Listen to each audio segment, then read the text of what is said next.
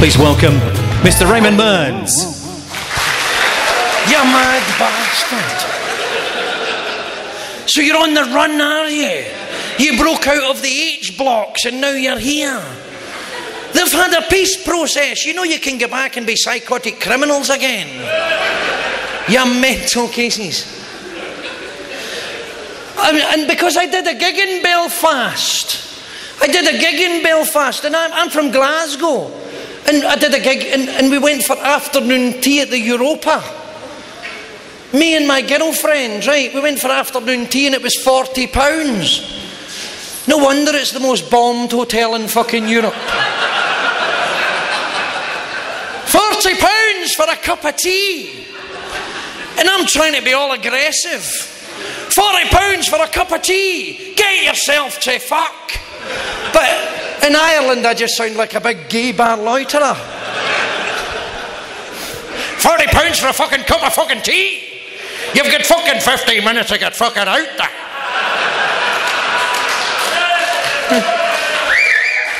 Stick your tea up your fucking ass. I'll fucking put a fucking bullet in your fucking knee, you fucking fucker, you. And I'm not even a terrorist. I'm just the guy with a coffee shop.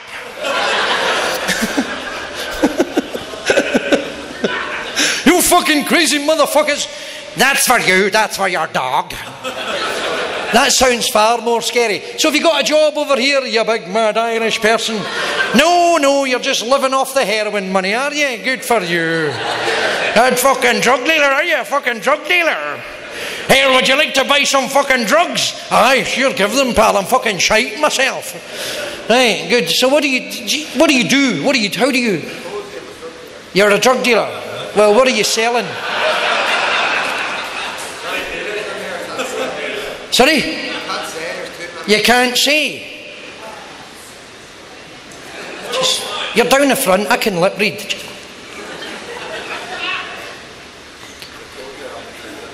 Right, just do the actions. Is it? Or is it this?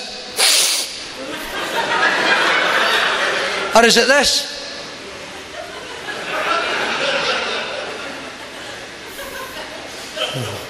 Is that a bit of nose candy, is it? Oh. No, good for you. Good, because a man's got to have worthwhile profession. Good stuff. And good. It's all went a bit fucking weird now. You see, because we have some older people in. We have some older people in the going, what are they talking about, Ken? I have no idea, Sheena. They're talking about drugs. He was talking about tea. I was really listening there. Because we like tea, Sheena, don't you? You know, before we have a pump, we have a cup of tea. And after we have a pump, we have a cup of tea. So you need to watch. Anyway, good. So you should blink more often. It'd make you seem less of a psycho.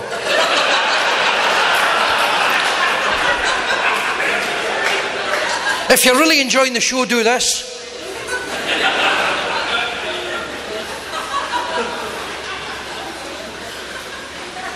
Did you fucking tell me you were funny? Anyway, good to see you. See the Irish right down the front. Don't give a fuck, man. Climbing over the peace wall. So you from Belfast as well, madam? Fucking right you are. My ass. It's an Irish term for I doubt the credulity of your statement. She is in her fucking bollocks. Anyway, so I was 18 stone.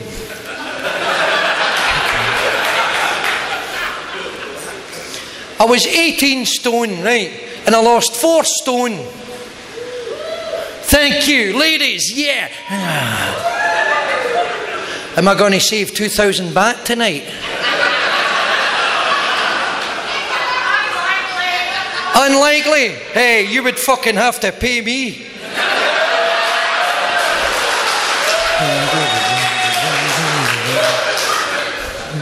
Oh, and you fucking heckle me, bitch.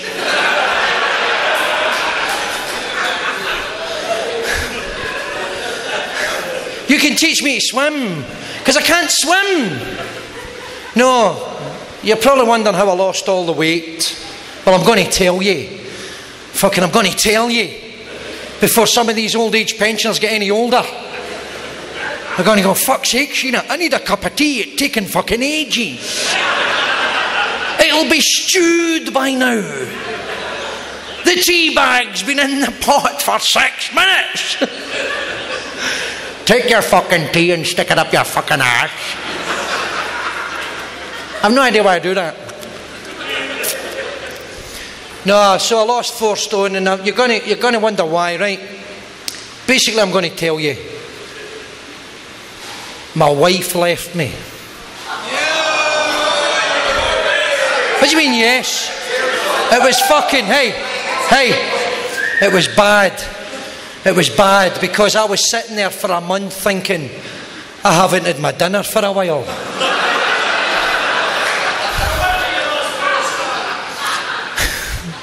Fuck off. I never heard what you said. I couldn't hear you. No, you know what happened was my children grew up and finally fucked off. And so the wife went, she looked at me and said, well, I'm not staying here with that cunt. Don't be offended at the C word. It's a Scottish word that means a person.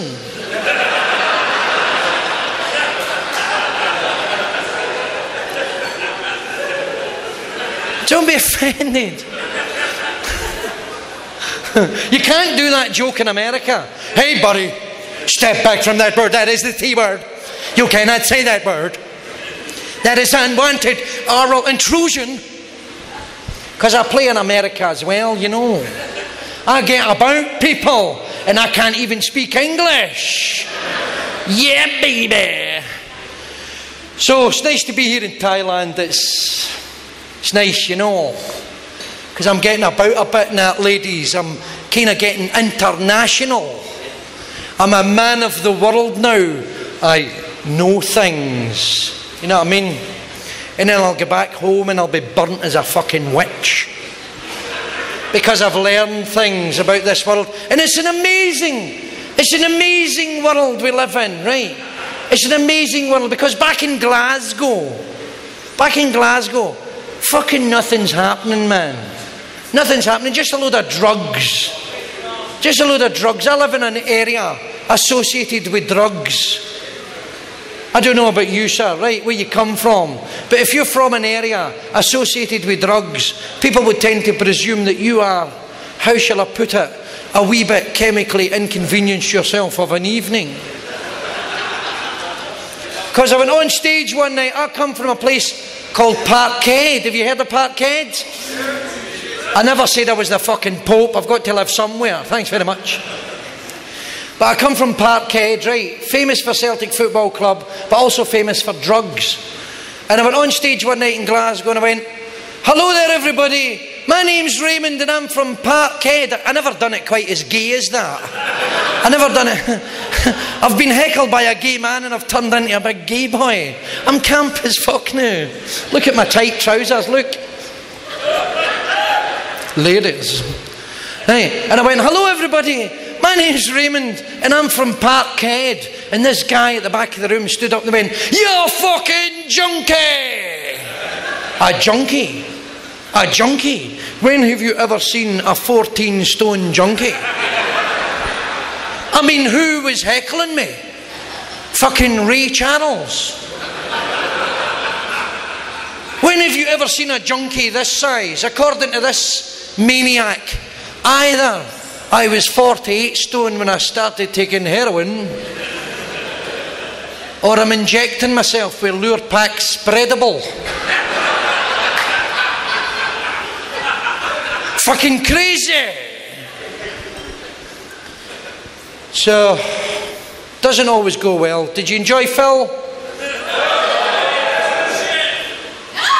Good. That's life. It happens. It happens, ladies and gentlemen, because everybody, no matter how good you are, every comedian has absolutely died on his arse.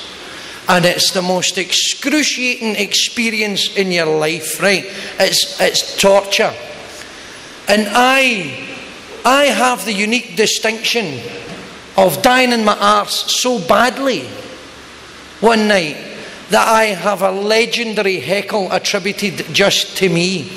What happened, ladies and gentlemen, I'm going to tell you the story of one night when I died in my arse at the Edinburgh Festival in 1997. I was a big fat bastard then, and just as funny. But this particular night,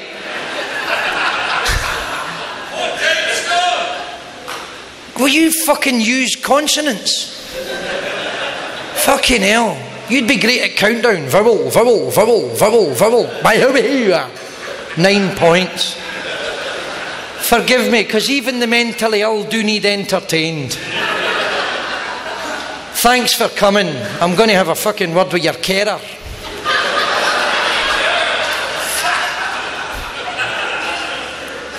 Did you see what I did there?